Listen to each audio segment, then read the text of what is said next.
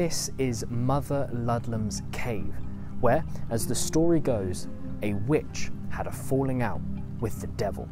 Legends suggest that the White Witch of Surrey, Mother Ludlum, was a helpful and powerful woman who gave aid to those living nearby through the use of her iconic cauldron. The devil, upon seeing this cauldron and desiring it for himself, demanded it be given to him.